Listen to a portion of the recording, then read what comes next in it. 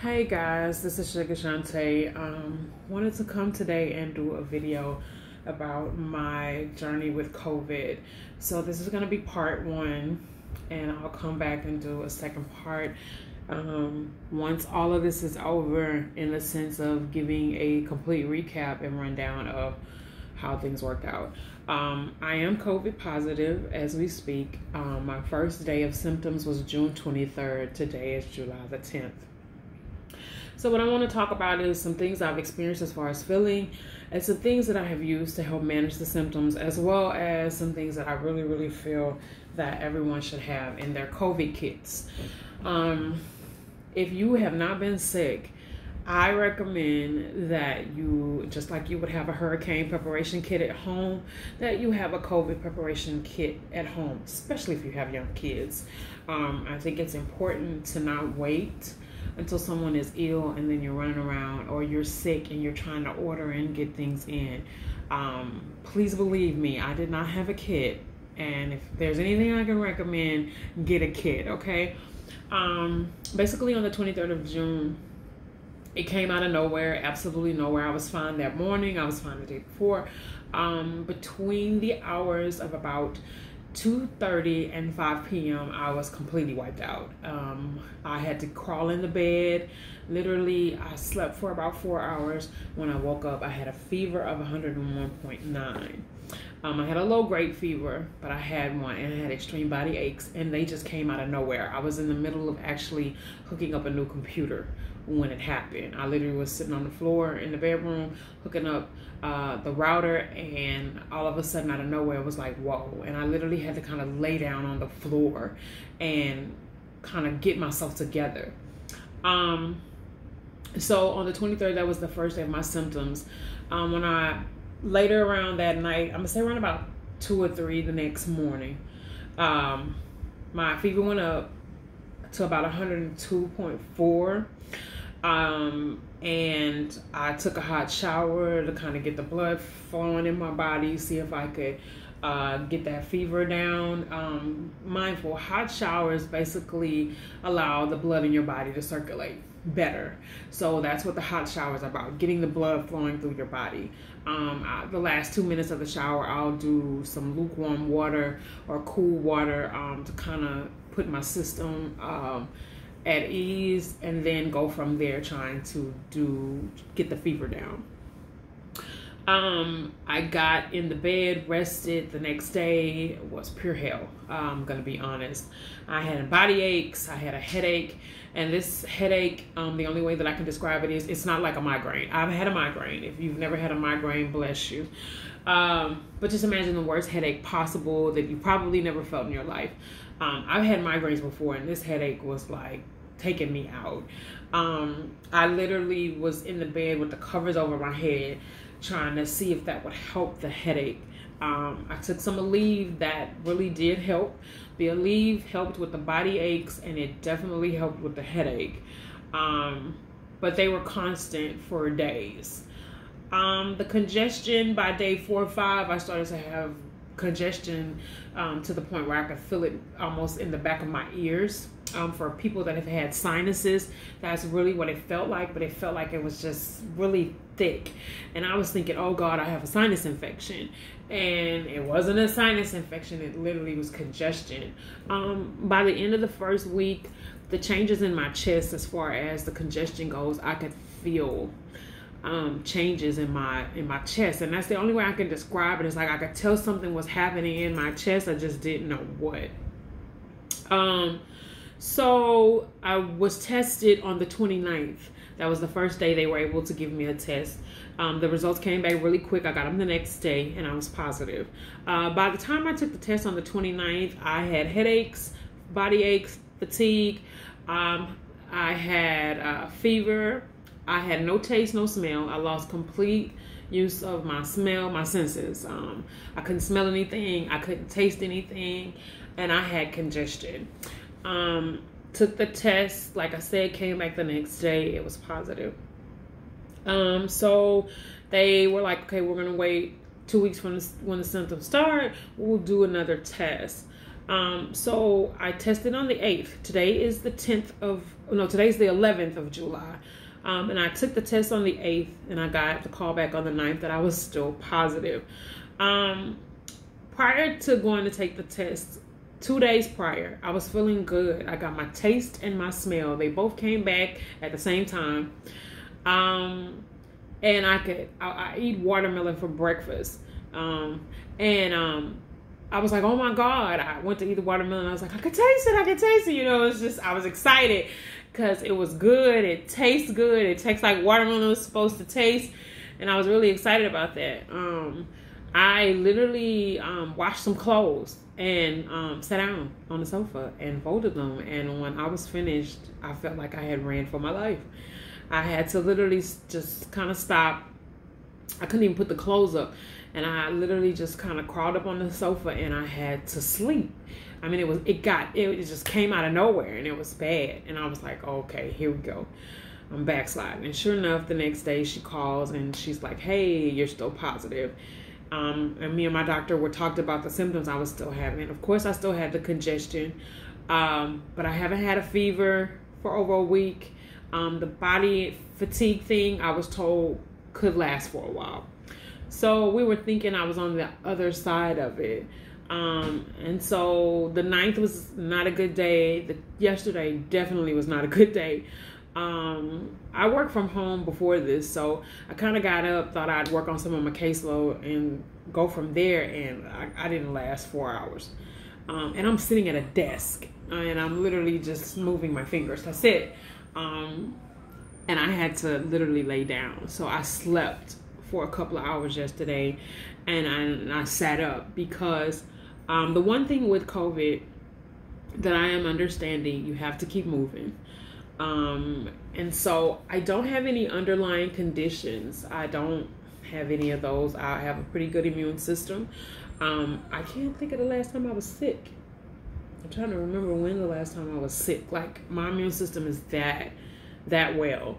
And for it to hit me the way that it's hitting me, I can honestly understand how people with underlying conditions are succumbing to this. And that's really the only thing I can say. You would have to really experience this, which I hope you don't, to understand why people are dying. There were nights when I felt like I was underwater. That's the only way I can describe that particular feeling. It felt like I was underwater, and I sleep on my stomach for the most part anyway, but I could not lay flat if I wanted to. It's simply laying on my stomach or on my side with a pillow in between my legs, just so that I can get some relief from the feeling. And so that's pretty much what I've been through so far. With the feeling, I still have trouble being short of breath. I have an oximeter, so it is not bad, okay? It's really not that bad. So what I'm going to do is I'm going to go over some products that I've used and I have, and hopefully you guys can put a COVID kit together for yourselves so that you can help manage your issues, okay? So hold that thought. Okay, so now I want to go over some things that hopefully will help you the way that they've helped me. There's some key things that you need to have in this kit. And so I'll go with the actual things. This is an oximeter. This is what the box looks like. I ordered it off Amazon. This one was like 25 bucks. Shout out to Mark Austin for leading me to these. And basically what this does is it allows me to measure the oxygen in my blood. Now, anything under 90, you're in danger. You need to get to an ER. But usually when you get that low, you already know something is wrong from what I'm told. So you'll know that you need to. So basically, the way the machine works is you're going to put your finger in it. And then it allows you to read your oxygen levels. So we'll see if mine actually, bear with me. I think I'm gonna put it on my other finger and it'll go. So basically what the oximeter does is it basically reads your oxygen. I'm not gonna waste too much time on this one. This one is just kind of getting itself together. So I'm going to see what all this does. So basically what it normally would do is give you the number. I think my battery is low. It gives you the number at the top for the oxygen level you have in your blood, and at the bottom it's your heartbeat. Okay, and so this is a really, really good tool to have. Again, I got it off of Amazon. That's what it looks like. You can get them, like I said, this one was like 25 bucks. A thermometer. Okay, I got the kind that is for your mouth, rectal. It works under your arms. They have like, it'll like be / on the description, but it's just the basic. But this is, some people have the fancy ones that go across your head. Those can get like 40 and 50 bucks. I recommend them though if you have kids. But this, I'm an adult, I'm a pretty big girl. You put it in my mouth and I'm good. But you want to make sure that you have a thermometer. My doctor told me, you know, low-grade fever, it's manageable. Anything that gets over, I believe, 103, then she was like, call me. We need to, you know, look at that. So those are some items as far as being able to assist you as far as thermometer, oximeter to measure your oxygen. Because that's one of the things when you start having issues with your chest, you want to be able to know your number. And as long as it's above 90, then you can talk to your doctor. When it gets below 95, you can have a conversation with them. But I was told by my doctor, the minute that thing reads 90 or lower, you need to get to an ER. So that was why I bought one of these, and I'm able to measure that because I talked to her after a friend of mine on Facebook. He told me about it, and the doctor was like, yes, that is a good item to have. And that's when we discussed how it works and the numbers I was looking for and how to do that. Okay, so this is a diffuser. I have one in my bedroom and one in the living room. And so you basically just put water and the essential oils in this, and you turn it on. It plugs in, of course, and it pushes out the air. Now, the great thing, especially with the breathing, is eucalyptus. So you want to get an essential oil that's pure or medical grade. And this eucalyptus oil is what I have. I also have peppermint and orange and lemon. But the eucalyptus, it helps at night. Oh my God, this thing has done wonders for me. This one is actually empty. I have to get some more.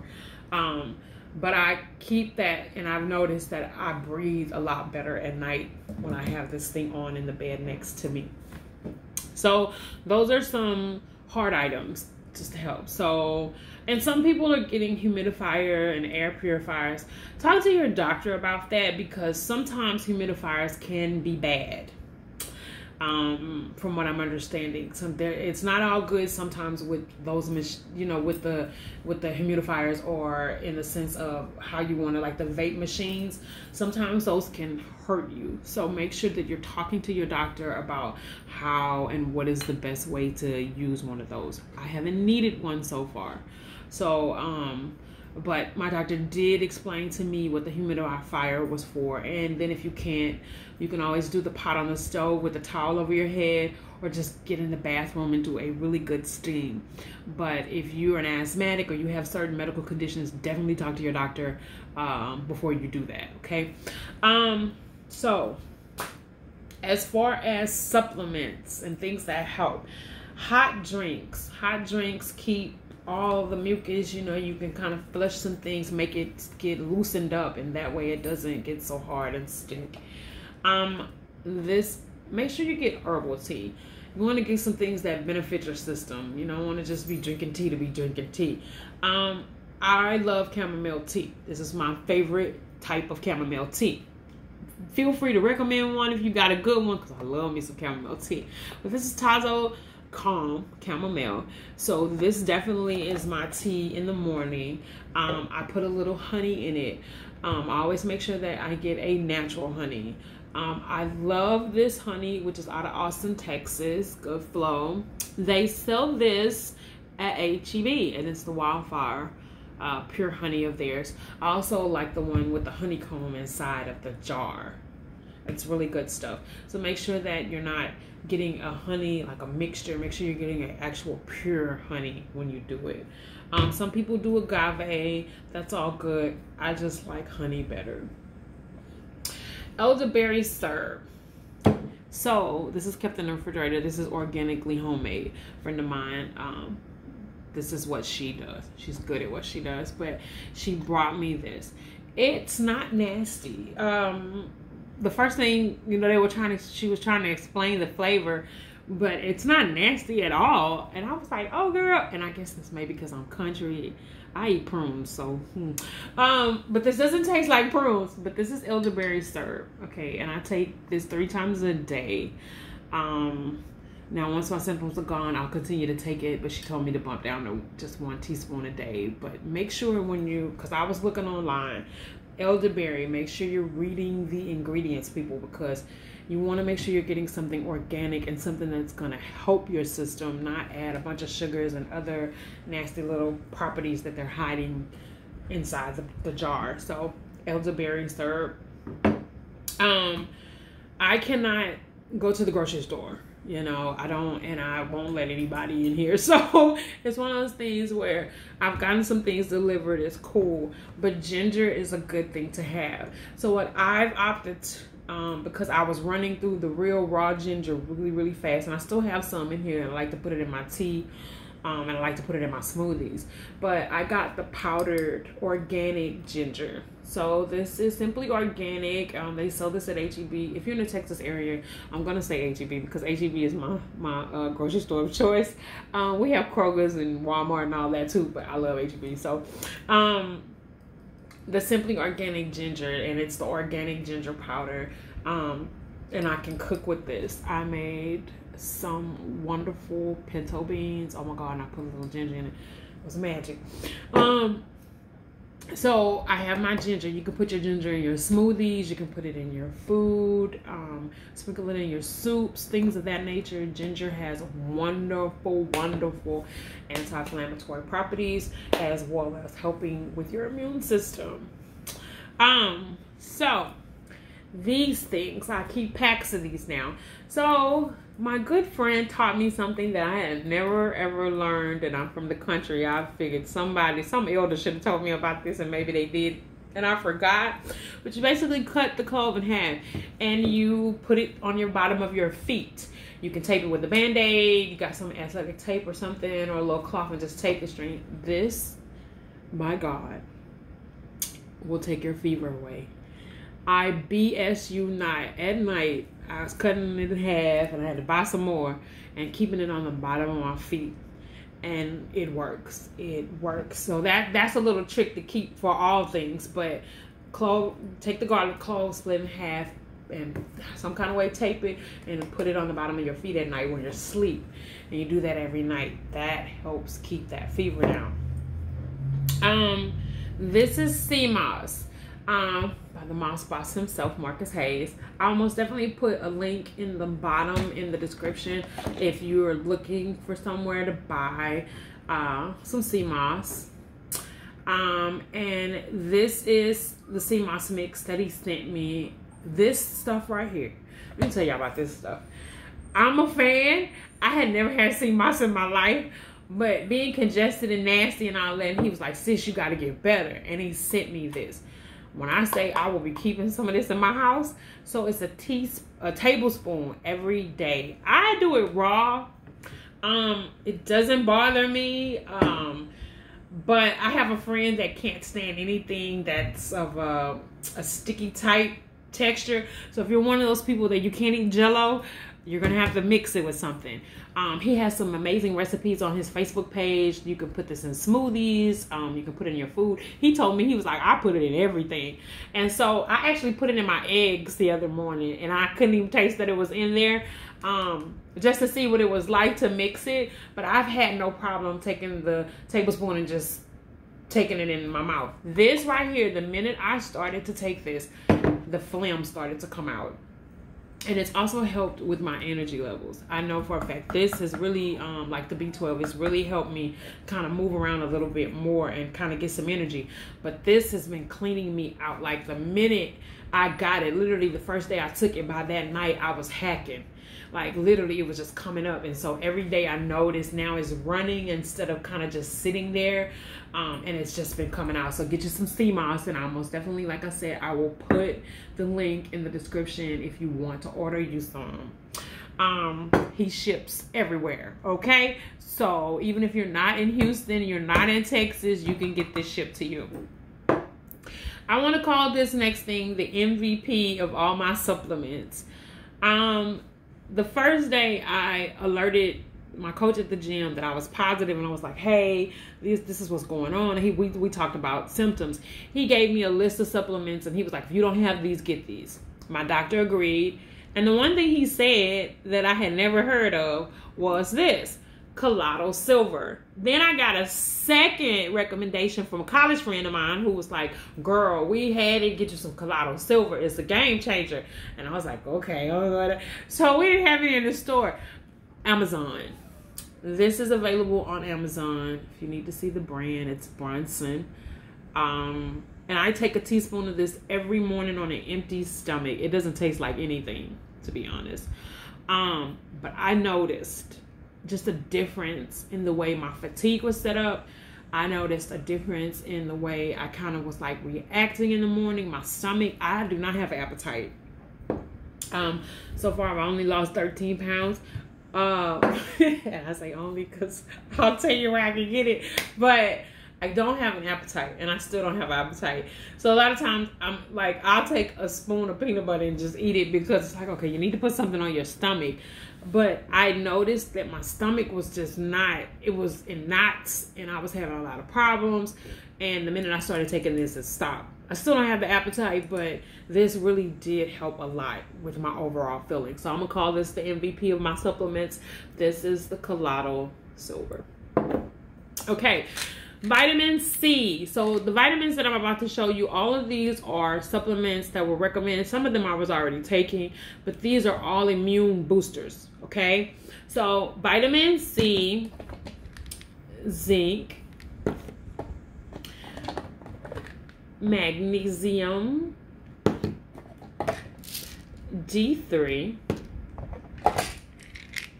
B12, and I take those every day with my first meal, okay?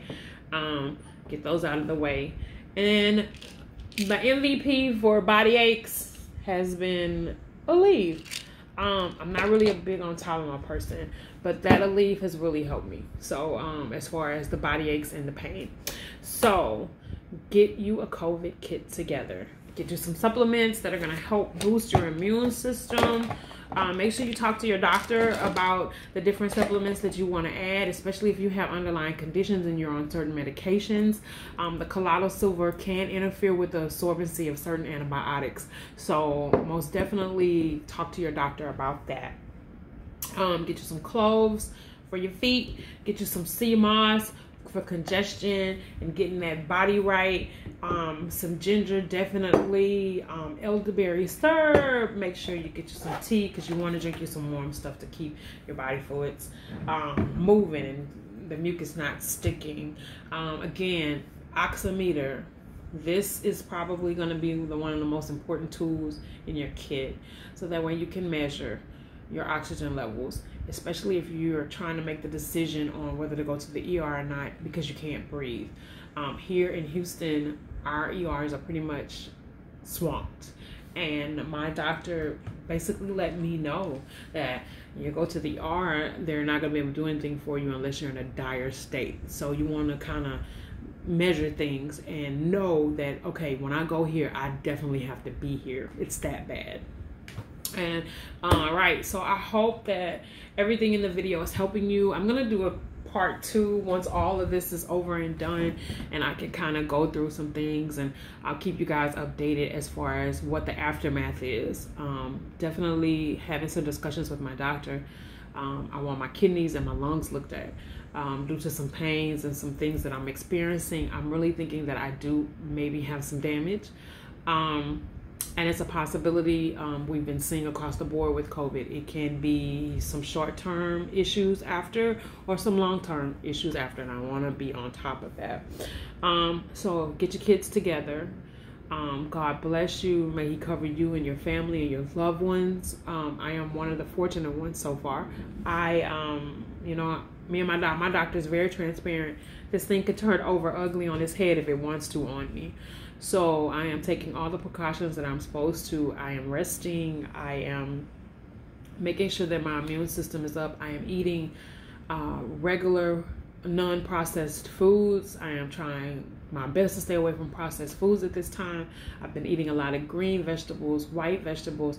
I have trying to eat clean. That's the thing, eat clean. Lots and lots of water. I cannot even, like right now I'm on water. I can't even push the fanatic at it. You're going to be dry and all kinds of things. I do the Powerade for the electrolytes every once in a while when I feel in a slump. You know, the doctor told me make sure I'm keeping my fluids up and staying hydrated. But I drink a lot of water.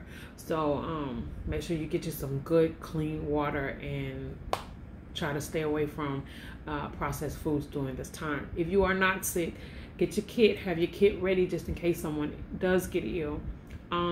Do the necessary things now to boost your immune system. That's what I'm preaching to everyone I love. Like, do the things to keep your immune system as boosted as possible. So that's all I have for you guys. I really thank you for taking the time out of your day to watch this video. It's a little lengthy, but I'm praying that it is helping someone. Get your COVID kits together and stay safe. Put your mask on.